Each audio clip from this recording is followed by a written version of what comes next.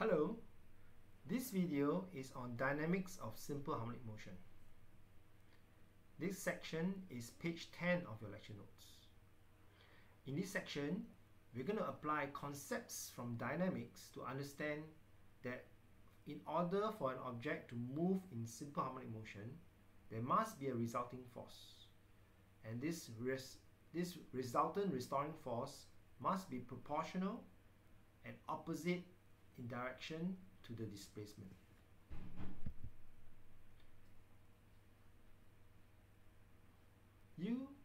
We can consider a mass spring system.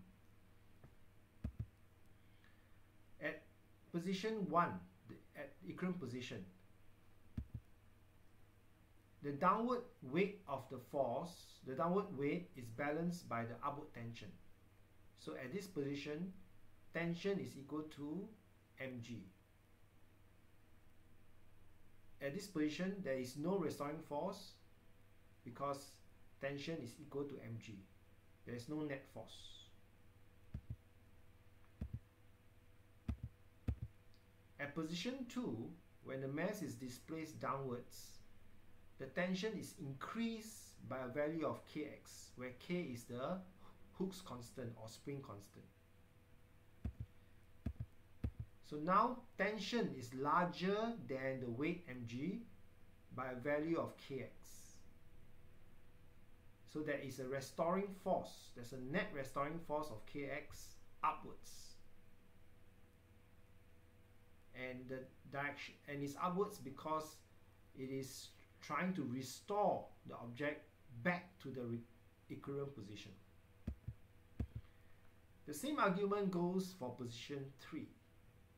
At position 3, the mass is displaced upwards. And because of that, the tension now is decreased by a value of kx.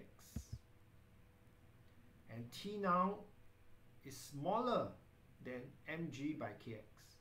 So again, there is a restoring force of magnitude kx acting downwards. And again, the direction is to restore equilibrium. So you can see that at all three positions, including even position 1, where x is equal to 0,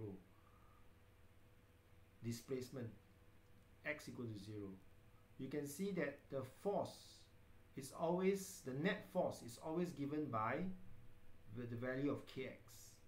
And the negative sign shows that the direction of F is always opposite to the direction of the displacement.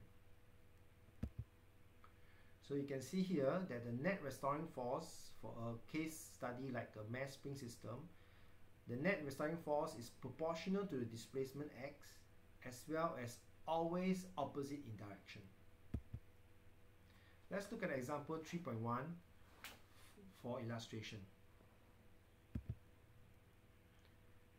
Example 3.1, we are told that a loudspeaker, the diaphragm of a loudspeaker is undergoing simple harmonic motion. The frequency is 440 Hz and the maximum amplitude, maximum displacement of the maximum amplitude is 0.75 mm. The mass of the diaphragm is 28 milligrams. So determine angular frequency. From section 1, terms and definition, we learned that angular frequency is defined to be the product of 2 pi times the frequency. So just multiply 2 pi with 440 Hz. We have 2.76 times 10 to the power 3 radians per second. For part B, we want to find maximum speed. From section 2, we learned that the maximum value of velocity is given by omega x naught. Omega from the previous part we already have. And given that the amplitude is 0.75 mm, so take note of the times 10 to the power minus 3 here, we will get 2.1 meter per second. We also learned from section 2 that the maximum value for acceleration is omega square x naught. Do the relevant substitution, we get 5.71 times 10 to the power 3 meter per second square. For the third part, where we need to sketch the force, So this is the part where this section comes in, dynamics comes in. So force by Newton's second law is simply the mass multiplied by the acceleration. So if we require maximum force, that will correspond to maximum acceleration. So use the previous answer from part C, multiply by the mass, take note is 28 milligram. So in terms of kg is 10 to the power of minus 6. So that will be the value for the 0.16 Newton will be the value for the maximum force. The question asks for a graph. How does the force varies with displacement?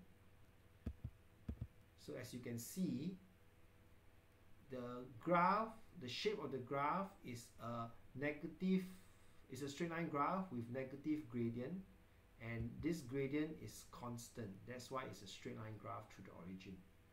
And the gradient is given by mass times omega square.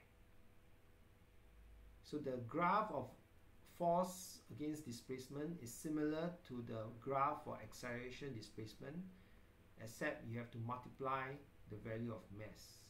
This is in accordance with Newton's second law. So to summarize, in this section we talk about dynamics of simple harmonic motion. We learned that in order for an object to move in simple harmonic motion, there must always be a restoring force, and this force must always be opposite in direction and proportion in magnitude to the displacement.